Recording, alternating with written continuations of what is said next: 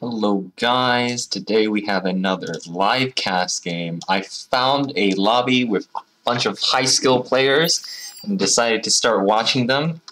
I reached 32 TS recently and I want to chill again, some Bing chilling. I just want to sit back and watch some games instead of being in the sweaty games. It's getting stressful when you're like so high ranked and you're just like dealing with these kinds of games. But anyways, I found a lobby. We've got like a really high skill lobby. Like the lowest here on both teams is 24, and we have 40s on both teams. Mr. Captain Jack Sparrow and Flash are in this game here, in these positions. Now, someone did say that they don't like how I zoom in and out, but I'm not sure if I can help you with that because that's just how I like to look around in the map.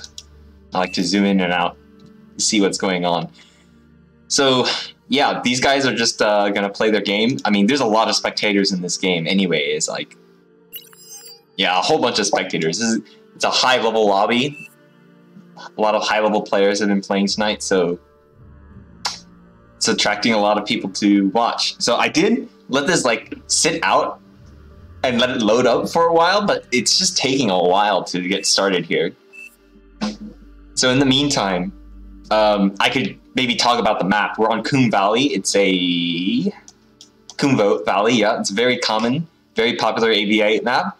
On this map, you have 6 frontliners and 2 backliners. You can see that both teams are doing this meta here.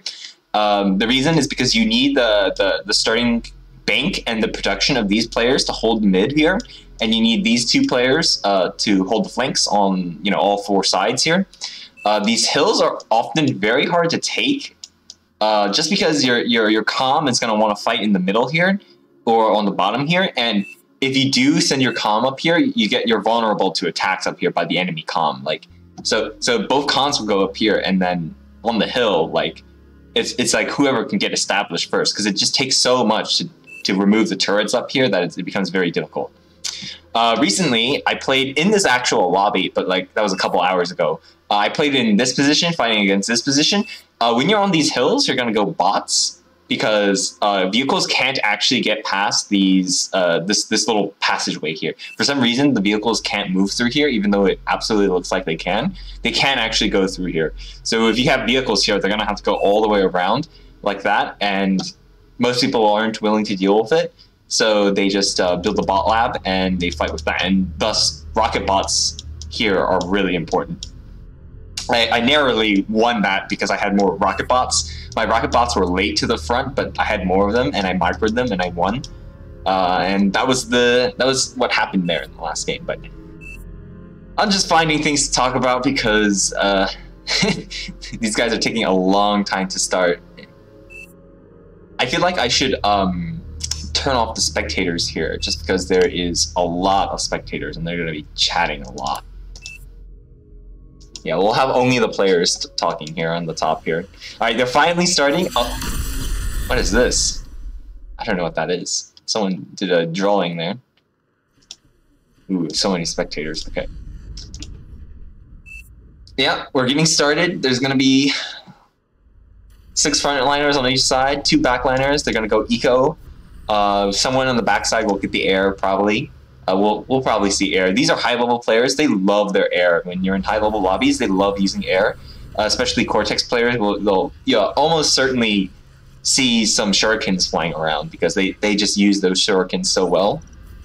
That's what they love to do. So we have Flash, very well-known player. It looks like he's going to win this game. And a bot lab, most likely. Over here, we have, I'm going to guess most people like bot labs. Here's a vehicle plant. What do we got up here? Yeah, bot labs. I'm gonna expect a bot lab over here. And yeah, more bot labs. No factory just yet. He's choosing to move his comm up, which I think is a little interesting, especially when you're moving that far. See, bot lab and another bot lab. We'll see what factory he builds. There's only one person going vehicles right now, but when you're in a high-level lobby, people really like building second T1 factories, so we might see that later. So they'll probably do some tech switches on the front line to vehicles, probably to get their artillery out. I don't know. I don't know how I feel about this. I usually think frontline bases are just not advisable. Yeah, now he's going vehicles here. I just think it's not advisable. I feel like you would rather get your base production up earlier, and then you can have your troops and engineers get all this ground for you.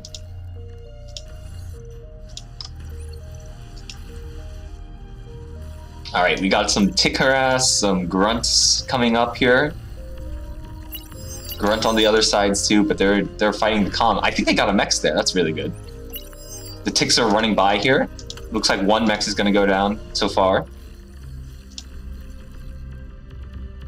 Yeah, that hurts. Looks like another mech might. It's close. Yeah, he's going to run away. Tick goes down there. I think a tick got cleaned up over there. So some damage on both sides so far. It's like one mech for one mech. We still got one tick in the back line here. He might get this mechs here if he pays attention. Or mechs up here. It's kind of... But it's usually hard to micro everything. But this is Flash. He might... Yeah, he'll micro this. Yeah, it looks like he's going to get that half a mechs, basically, to waste the engineer's time. Alright, we got comms going to the middle. The right side is going to get the better mid-line here because their comms are more forward. That means they can just hold the middle here. They can put the turrets up first, and then their anti-turrets can come up behind, and these guys can't push down the turrets as easily. Like, once these comms are established with their turrets, it's just impossible to take them out unless you sacrifice your own commander. I feel like this is not so good because he's like exposed. Like this comm could literally just walk up, sacrifice to this enemy comm, and then he's just 100% behind. We might see that because high-level players like to do that. That happened to me one time, I think either today or yesterday, and it was very, very angering. Yeah, it feels extra bad. I guess that's why I like to have only turrets at the front, so the Koom can't just walk into your base. Alright, we got pings going out in the back here. The tick is still alive, and I think he ran around and got some more mexes here, so 2 kills, 2 mexes, that's likely what he's gotten. So Flash doing his very good high-level player micro here. Oh, he's approaching the front line. What's he going to do here? I think he's just had that queued. He's going to react, yeah. Didn't take too much damage. Oh, he did take a decent amount. 1/3 of his HP. Now he's going to get established with his turrets. No one's electing for the high ground just yet because it's very annoying to deal with it.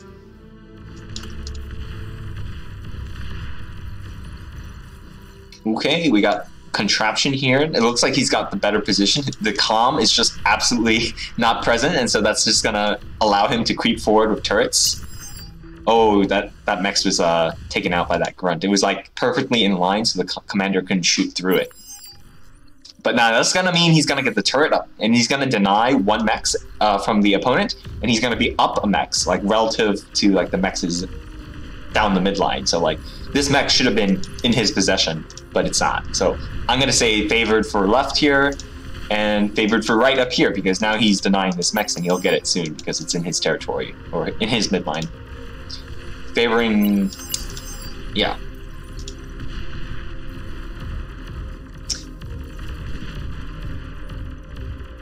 Is that an aggravator? That had to be a mismicroed because aggravators can always outrange these sentries. I think the hills got in the way of that. Ooh, we got a Koom going. Purple. He's teching up. That's the typical tech stuff. That means he's probably going T2 right now. He might be the first one, and the other team is close behind, another 3rd one. Ooh, I think that was a Koom trade. Now, when you're behind like this, that might actually be the correct choice, because if you just let this play out like this, you're gonna be at a disadvantage by a max, but by taking out this commander, you sort of deny their entire like advantage, and you can, if you win this reclaim, you just 100% turn the battle in your favor. And Pink has no troops here. Like, it's just this one grunt, and it just got cleaned up. Does he have res bots or something? Yeah, there's a res bot going. I think that's going to be in favor of right now. That was a good Koom play. Like, yeah, that's very good actually. Some more grunts coming in. Nah, he's getting outnumbered by the aggravators. Yeah, that's a very good Koom play. Ooh, blue Flash is coming in to eat the Koom too, so that's 2 players that are going to get 2k up approximately. Somehow damage got done here by blitzes. On Flash, 3 mexes. It looks like some constructor or power generators. Pink's fronts are still just running around everywhere. But these 2 comms, man, that's 4K to the right side. That is very significant at this not even 7 minutes into the game. That is very significant for the right side. I am going to say the right side is favored to win based on these positions. They are winning the top lane. They're winning the bottom lane. And they're more or less even around middle, but they got the 2K. Flash is going to have to rebuild, but like, you know, with that mass injection, I think he can do it just fine. Do we see a T2 factory from this guy? No, that's a little interesting. He also doesn't have his back mexes yet. Purple does have his, so maybe these guys were a little bit squandered. Is this going down? What's happening? Why is this going up? Does anyone see this? I thought it was going up for a little bit. I don't know what's going on. Oh, is that Winter Gaming in the spectators? Oh, it is. We have Winter Gaming in the spectators, so, you know, I didn't intend to be a winter feature, but I guess winter is here this time. he always ends up showing up in my videos for one reason or another. It's just because, like, I like to watch his games sometimes, and then those games end up being really good, and I just end up making videos on that. Okay, we got another comm explosion, double comm explosion here. We'll see who gets it. I think the left side is going to get this one here. 3 comms, is that what they're saying, the other spectators? 3 comms, yeah. Well, I mean, this is the 3rd comm, probably. I think they'll be able to get it. Yeah, I think the left side will get it. So that evens the loss down here. We got some, ooh, look at this. Forward factories, guys. I think it's just so risky. I mean, look at this. Dude, you just lost your, like, 700 mass factory in your comm explosion. You have no, like, basically no production at home, although he did win T2, so we'll have to see how this plays out here, because that is very greedy. There's literally no defense, okay? There's literally no defense. There's no tanks here, it's just artillery, though. I mean, well, these ticks could still wipe, like, so much of this area. Like, it's so risky. Alright, things are definitely turning in the left's favor here. Yeah, I don't know. High-level game, it's going to be up and down. It's going to be hard to predict who's actually going to win. Especially early on, like, I don't know. Forward factories, guys, I just think it's usually pretty bad. I mean, like, what are the odds that this factory goes down? Like, I'm going to say it's like a 75% chance this factory gets annihilated at some point in this game. Oh, yeah. Those mexes are going down. Pink is pushing up. He's pushing in his advantage. He doesn't see enemy units contesting the body, so that's probably going to make him feel more aggressive. Because it doesn't look like he's going T2, so he's not feeling passive, he's feeling very aggressive. And dude, there's absolutely nothing up here. He's at 91 or 94 power output. Oh man, feels bad, man. He's calling out for help. Yeah, 100% he needs help up there. I actually think it's good to chat with your team and tell you what you need, because if the enemy lets this get wiped, you know, it's just more damage for your team. Like, you can probably assist your teammate and deal with this, or like push him back or something. It could be that right might just collapse now, because they might be, it looks like they're sparse on troops on the upper half here. They're winning bottom, but losing top. It seems, yeah, oh, that's a lot of mass on the field for Pink here. 2,000 versus 400 here. Interesting, he's electing to build walls here, which is a little strange. I'm not a big wall fan. I don't like using walls in this game. Oh my god, he's also got mines, so interesting strategies. We see mines, dude. Mines, underappreciated, I think, a little bit. But I feel like the cost of mines is too much. Oh, these are actually much lower than I remember them. Or, I remember these used to be 5, but it looks like these got buffed, possibly. They have a much lower energy cost now. So that might actually mean mines are actually pretty good. What are the energy costs for medium mines? Stealthy. Cloak cost 1, yeah. Mines were buffed. Oh, I didn't notice that.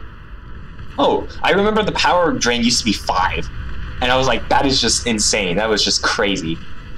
five energy per second. But with one per second, like you can spend a windmill and get 5 mines out, and that's like really good. 37. Like the mass trade for a medium mine is actually pretty good now. Actually, I should start doing that. I didn't know mines are buffed. This replay is this live cast is teaching me things, I guess. Ooh, I don't think right side is doing too well though. Like I said, I was looking at the number of units on the field. There's just not enough on the right side, so. And that means this reclaim field, 2,000 almost, gets swept up by the left side most likely. Flash? I mean, like, just all the players on the right side here just don't have enough units on the field right now. Especially with this guy going T2, like, these dogs need to put in work. They're getting some damage here. No kills, but, you know, it's dissuading him. Ooh, what was that? I don't know what that was. Whose comm was that? I can't tell. Okay, it looks like Pink did a misplay here and blew up his own comm. And possibly some buildings. I couldn't tell. We're missing things. Like I say, there's always so much stuff happening in an 8v8, you can't actually see everything all at once. But nah, there's just so much stuff in the front here, and these are not the right units to deal with this. There's hardly anything. The right side, the backliners need to send out units. We got Fiends coming out here, but it doesn't feel great when your frontliner is losing. Your front line is losing this badly right now. That's a lot of rocket bots. 23 rocket bots, dude. Rocket bots are like really good in the early game, and then like fall off in the mid game. So like this is like the time when they're like the best. And when you get a horde of them, they feel really unstoppable. But that's with good micro, you know. Nah, these bases are getting wiped out right now. That 14 mass per second mechs going down feels really bad. That was their T2 on the front line. The opposite side already has their T2s, which give 14 metal per second, which is very good, compared to the backlines, which only give 8.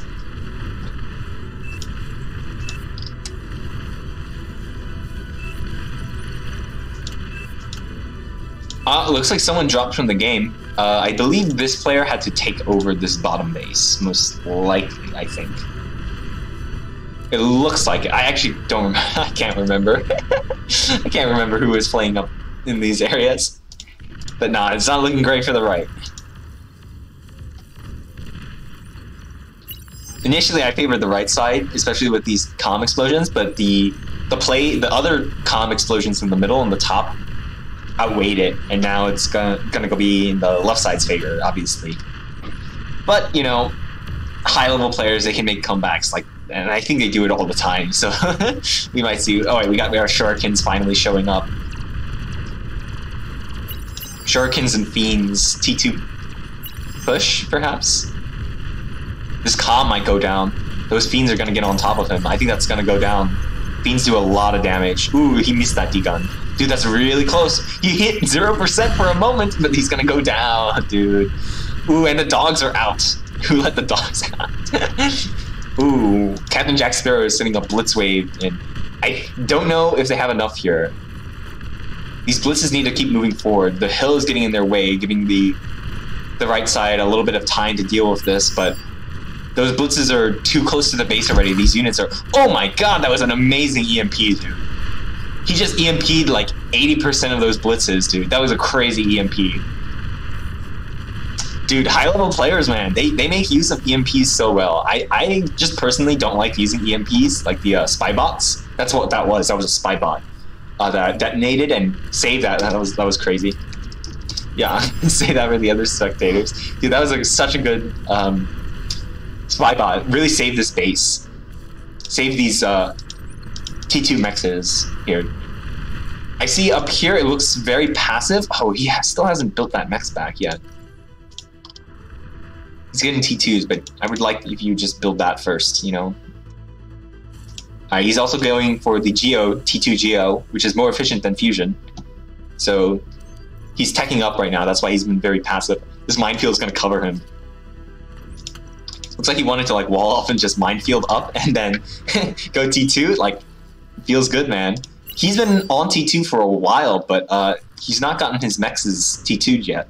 So that means he's going to be falling behind. And, you know, if you're gonna attack, you might as well get ahead with your eco. If you're gonna be greedy, be greedy.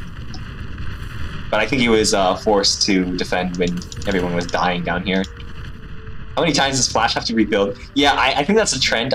Recently I've been seeing, like the games I've watched of Flash, he just gets annihilated. I think people just focus him down. And he has to rebuild. Where is he getting these units from? I think someone might be giving these units to him, because I don't see a factory for him. Oh, he's probably rezzing them. Looks like he's doing a combination of rezzing, and maybe he's gotten units from people. Yeah, someone gave 25 units to Flash. He was given those units. Ooh, we got a massive air force here. There's no anti-air here. This base is going down. This is a rip. No anti-air, 17 minutes, you're T2. You need to build a flak as soon as you get, like, your T2 mechs is up. Although I guess he's just too far behind, focused on fighting a lot. I don't know, these, oh no, that's even worse. I was like, maybe he should have wiped this base first, but no, going for the fusions at this point in the game is so much better. Where's the Air Force? Oh my god, there's just fighter screen coverage by the thing. Oh, he's even splitting his gunships? Because he's so confident he can win? What's he doing? Is he coming back? Oh my god, this is disgusting, dude. Disgusting gunships, dude.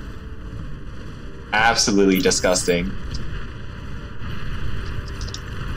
I dare say that that is game for this round. I think the left side just won this. Gunships, you gotta have AA, you gotta have flak. If you get a T2 engineer out, you can get a T2 flak. Yeah, they're calling for resigns now. I don't think they can come back. The entirety of this bottom side is now wiped, and they haven't even taken out the gunships, so not good. They need flak desperately. I still don't see that much Air Force here, and there's still fighter screen coverage, and they're still making more fighters over here. Yeah, I don't think this is going well for the right side. Yeah, these gunships are just gonna go uncontested. Absolutely uncontested. There's no anti-air anywhere. That was an interesting tech switch because, I mean, this player was playing air, but he was frontline and he went gunships. Very interesting. Definitely high rated. You know, he's red. He's 41 rated. Taking advantage of the enemy's lack of anti-air. The tech switch is just so strong, it seems. Yeah, that's game. Alright, thanks for watching. Hopefully you found this high-level game. Who wrote this? Yeah.